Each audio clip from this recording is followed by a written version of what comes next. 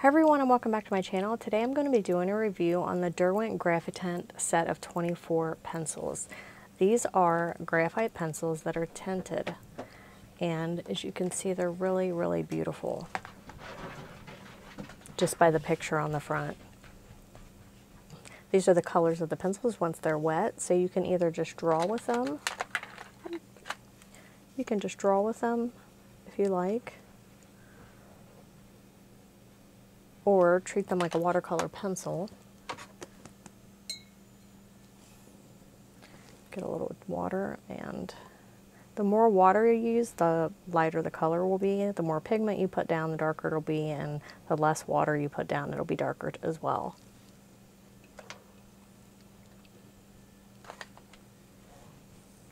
So if you put a lot down,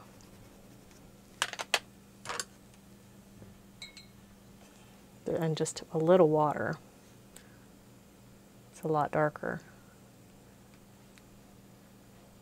So I'm going to be doing a demonstration of a snail that I drew. So I hope that you enjoy this, and give it a thumbs up if you like it, and subscribe if you haven't already.